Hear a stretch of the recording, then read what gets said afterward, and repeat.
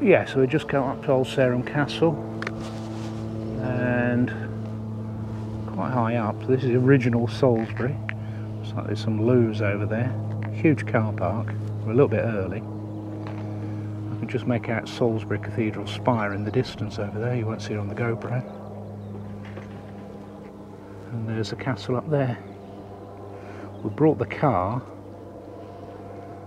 Probably could have walked. It's not too far, about a mile and a half.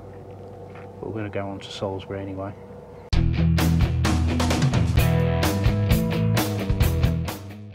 What's the story about this? Well, what I know so far, this is the original settlement. I think Romans were here. Yeah. So an Iron Age fort. There was a castle built in William the Conqueror's time, a wooden one. Yeah. And then they moved, the original cathedral was here, and they moved it to Salisbury in 1227. Oh, right. So that's why there's a sign as you come into Salisbury that says welcoming pilgrims, visitors, and since 1227, because before that they were welcomed here. Yeah, yeah. Okay. If you missed our previous videos, we're actually staying at Salisbury Camping and Caravanning Club site, which is over there Just somewhere. over there somewhere. And we've been reviewing a camper van. So we've not had much time for actually getting out and about. So it's Sunday. Was it Sunday the 4th of July?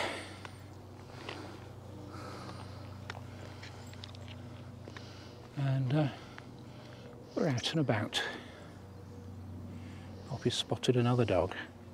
Yeah, so this is 5,000 years ago. This chalk hilltop was treated by local people with respect and reverence. Later it was turned into a powerful hill fort by Celtic people who farmed the surrounding countryside.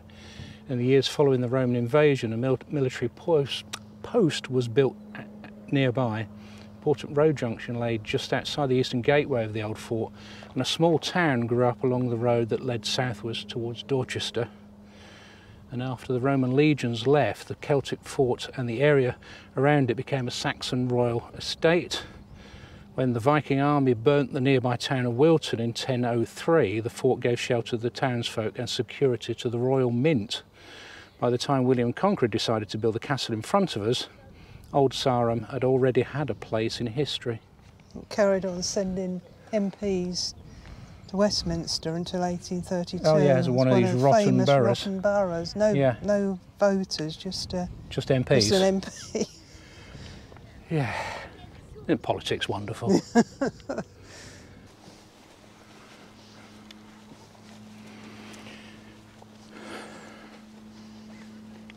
Bobby, come back. Bobby, could you just come back a bit? Yeah, come back. Oh yeah, that's it. So the earth banks in front of you are the remains of the castle founded by William the Conqueror and enhanced by successive kings of England. Originally the banks would have been faced with timber, wooden planks covered with plaster and whitened with lime. Over the next 100 years the castle was rebuilt in stone, and for a while it was regarded as one of the most beautiful buildings in England. Served as a royal residence, an administrative centre, courthouse and jail. Here from time to time Henry II imprisoned Queen Eleanor of Aquitaine, his queen. The bridge in front of you is modern, replaces the original wooden bridge into the castle, and here guards would have asked you for your business and might have even searched you before allowing you across. There more guards would have questioned you again before allowing you into the gatehouse and the castle. Yeah, we didn't take time. Oh, don't worry, no. Yeah, there's the moat, huge moat, and the modern bridge. The original cathedral. All right. And the Iron Age rampart. It's good to get up on there if you can. Yeah, that'll give you a good perspective on the original Iron Age ditch, the outer ditch. Yeah, it depends how much time you've got. Got ourselves a guidebook as well. It's actually more than I thought here. Do you think it was just an Iron Age fort? Well, I thought there wasn't. I didn't really realise there was that much here. So it says here, a busy courtyard. Grassy open space was the bustling courtyard of the royal castle, and paved paths ran between the main buildings and elsewhere surfaces would have been cobbled or filled with gravel. Tall buildings rose all around, and servants would have rushed backwards and forwards, and the sound would echo off the walls. Courtyard would look like a small town. Tall building in front of you was the Great Tower, probably built about 1110 to 1120 as a residence for King Henry I. To the right was a palace, and its buildings set around a small square courtyard. This much more luxurious complex was probably built for King Henry by his ambitious chancellor Roger of Caen by about 1130. In the 16th century all the buildings were demolished. All the smooth facing stones were taken away to be used elsewhere, and only the rough flint core work of the walls was left. Rabbit holes, Pops, come on. Come on. Take the guidebook off me. And come on. Oh wow.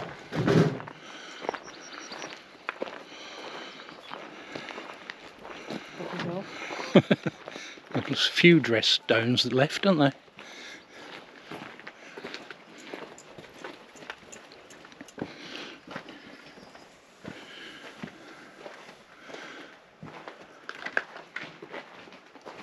Puppy, can we go our way? Eh? She does love a castle. Do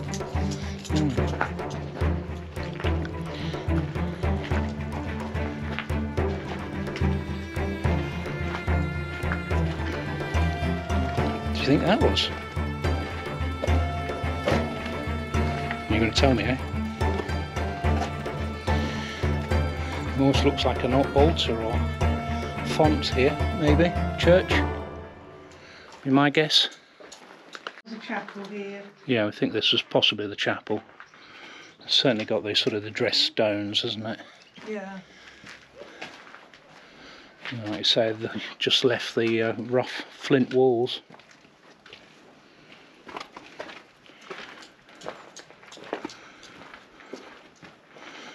You know, probably would want to come and see it, would they? 100 years later. No. What do you reckon, Pops?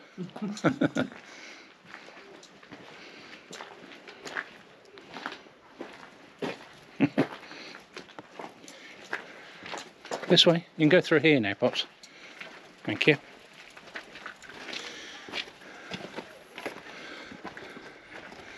Yeah, it says this is the Lower chapel. Is that lower chapel? Yeah. Okay. Yeah, this is the chapel of St Margaret. Nave and chancellery were both vaulted, and the side walls were probably originally decorated with carved arcading. An altar stood in an arched alcove at the far end. The chapel may have served the servants and the garrison of the castle. Above it, on the first floor of the royal palace, was the chapel of St Nicholas, which was larger and grander than this one and served the royal family when they were in residence. Yeah, it says in the 12th century a few visitors would have gone beyond this point. Only those granted an audience with the king or his officials would have entered a building to your right and climbed the stairs to the upper courtyard. At that level was a royal palace. Reconstruction and illustrations on this panel explain in more details in other parts of the castle, but some of these places are steep and not easy to reach.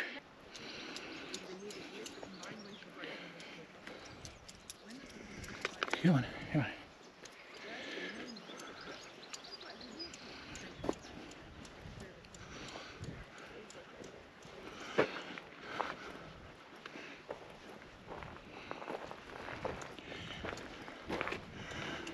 It's the castle's back entrance. Okay. A narrow passage between the Great Tower and Courtyard was the way back into the castle. It's now possible to climb up the tower from here. It wouldn't have been possible in the Middle Ages. At that time, visitors would have had to go up the stairs to the Courtyard Palace and then more stairs to a door in the upper part of the tower. Go on then, Pops, we'll go up there. Since you're halfway up there anyway. Good grief, look at this. Even more. Getting a bit of a view now. Oh wow, that's the old cathedral then, down there. We'll go down there a little bit later. This is the King's Great Tower. So this was the King's Great Tower, When the courtyard came into use, the great tower stopped being the main living accommodation for the king. Nevertheless, it was one of the largest buildings in the castle, also the most easily defended. If all else failed, the defenders could negotiate their final surrender from here. From the level of the courtyard palace, a wide flight of steps rose to a door on the first floor of the tower, and for extra security, top of the steps and the landing were enclosed in a smaller tower built against the side of the building. Oh yeah, yeah. See them there. Not much of it remaining. But yeah, you start to see some of the views. Wow.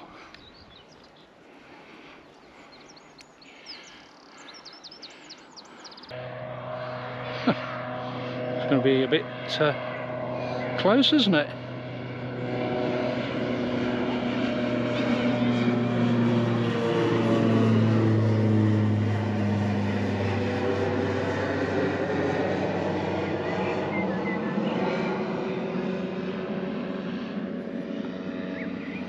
Skydiving right here. There's a skydiving centre, yeah. Yeah, so it must be at the airport. Yeah.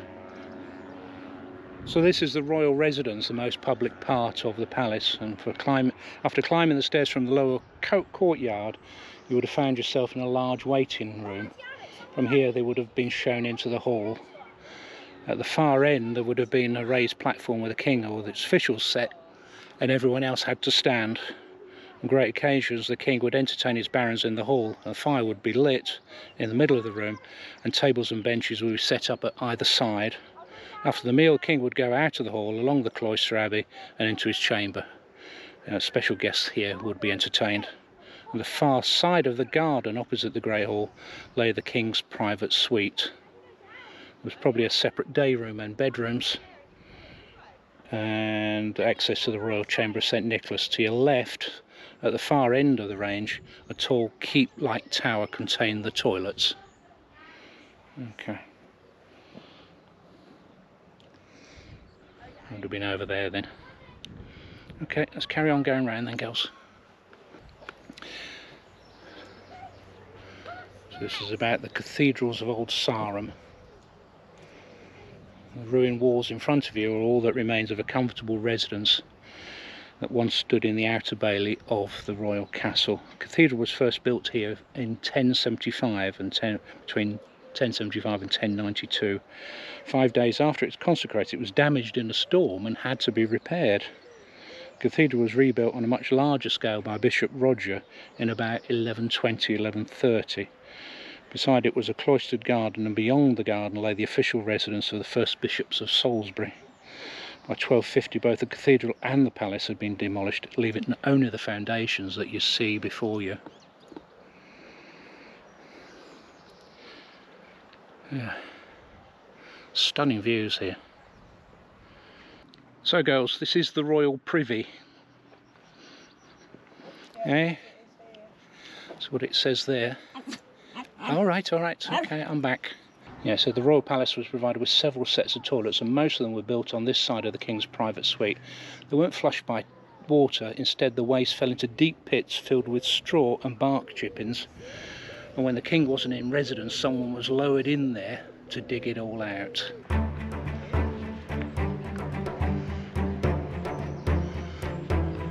Come on, go down the stairs and up the stairs.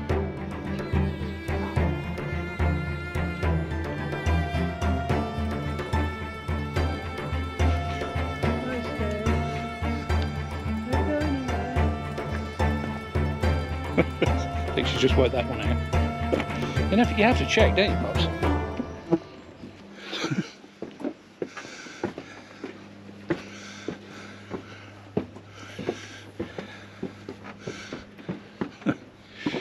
It says there, the room's above your head. Right. So when the castle was abandoned in the 16th century, the upper parts of the great tower were demolished. We can only guess what they must have looked like. They contained a hall, several chambers, perhaps a private chapel for the king and queen. In the later 12th century, King Henry II had a new extension built to the tower, contained his dressing room and toilet and treasury.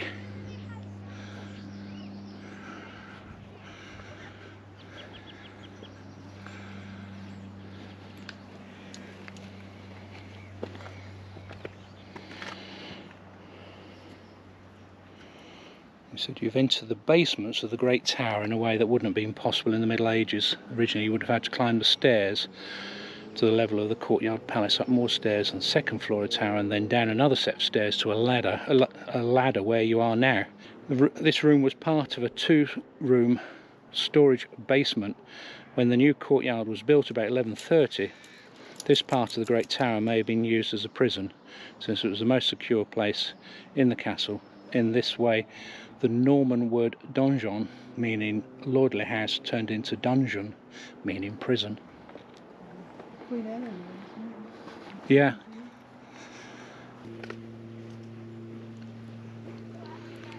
See, it was built on chalk.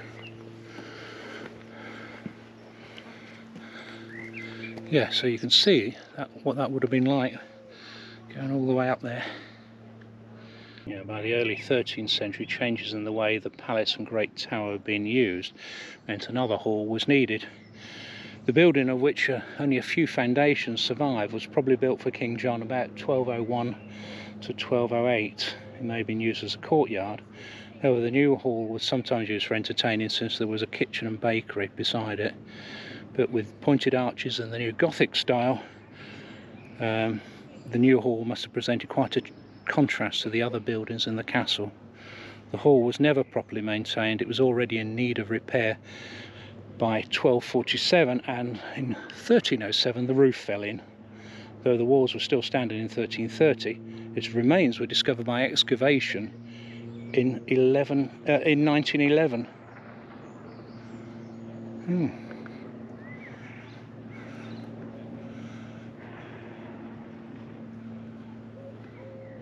Another skydiver, or several skydivers now over there. You won't see them on a GoPro, but we can see them. 5 of them. 1, 2, 3, 4, 5. Good day for it as well, I suppose, isn't it? Not too windy. Yeah. That would probably terrify me, that would. Go on, let's go up on the walls.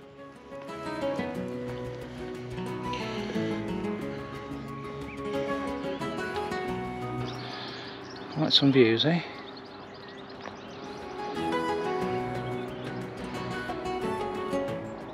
I wonder if you can see our van down. Oh, grief. Careful, there's a sheer drop here. Yeah. Yeah. Well, either side. Yeah. You're in lumber. Very nice. Don't land it on that. No. You can just about see the auto explore there. No, the other way, Pops. Down here. Yeah, it says the beginning of Salisbury. It says when William the Conqueror built his castle here, church and state formed a close partnership. It was understandable that a cathedral should be built on the outer bailey of the royal castle. 150 years later, things were very different. The church and the state were at loggerheads, and for a while King John was excommunicated by the Pope. The bishop and his clergy wanted to enlarge the cathedral and rebuild it to a more modern style. To do this, they needed money, and this could be most easily found by establishing a new market town nearby on the bishop's own property.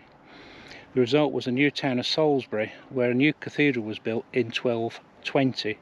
You can see the spire of the cathedral from here.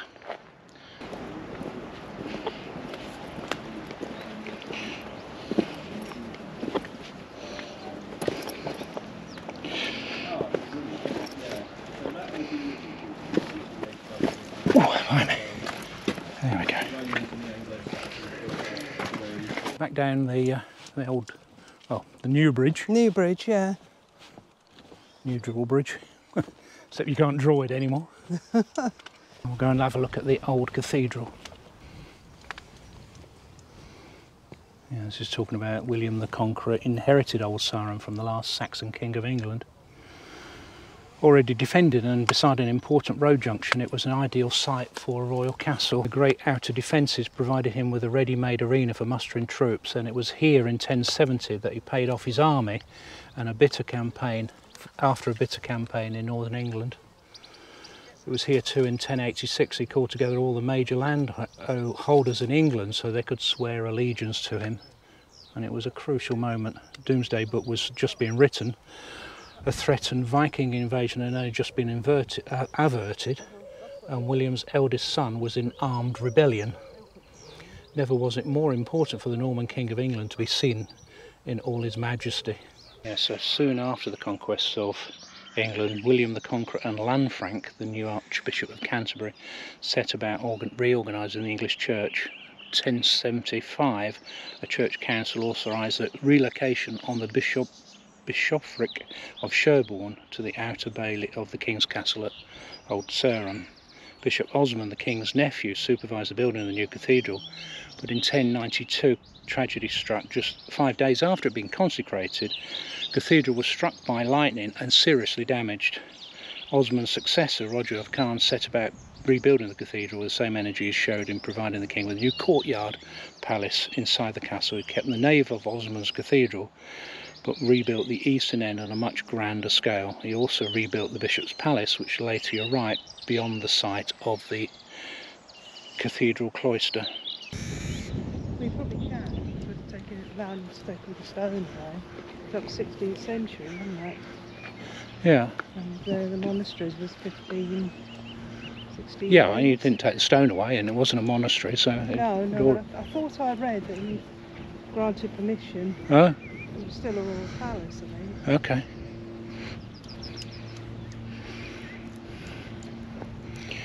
He didn't put the concrete in here either, did he? No, he didn't do that. Come on now.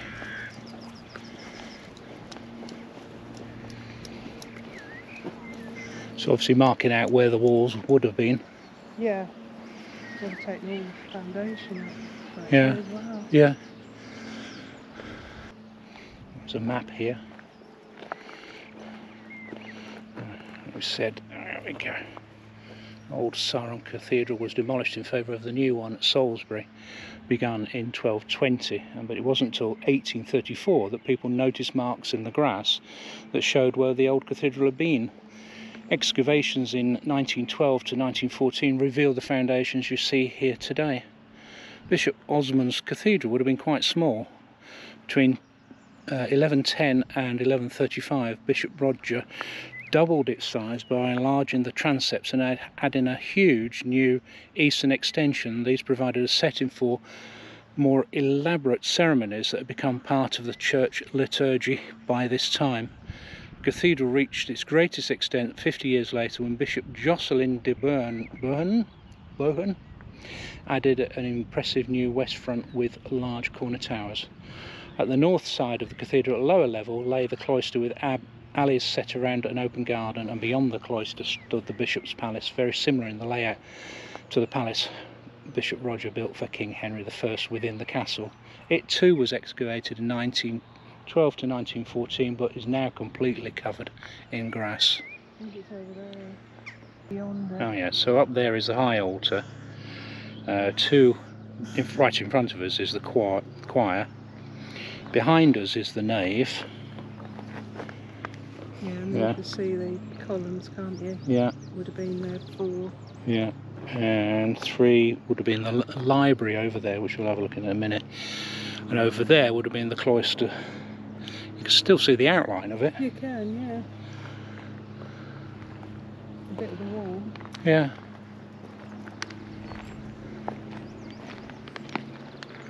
So look over the hill there. Patrolled by the rooks now. Oh yeah. So you can sort of imagine them walking round the cloister there. Because that's about all you can do, really, isn't it?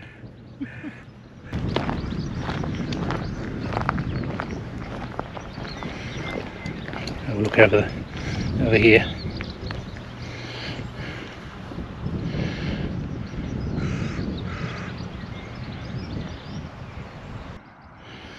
The sign says putting England on the map.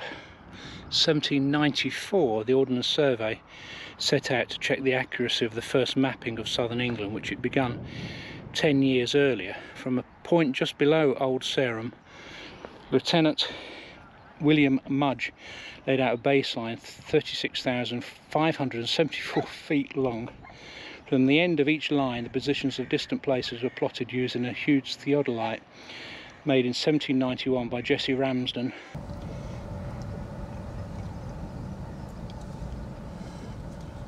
I just wanted to film the way in, or in our case the way out. If you were thinking of bringing a motorhome up here.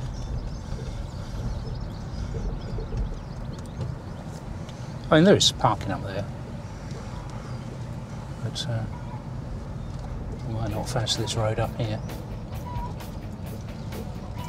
But it's okay. Right, so we're going to head off to Salisbury itself. Yeah, New Salisbury. Well, Salisbury. Okay. That's right. City centre.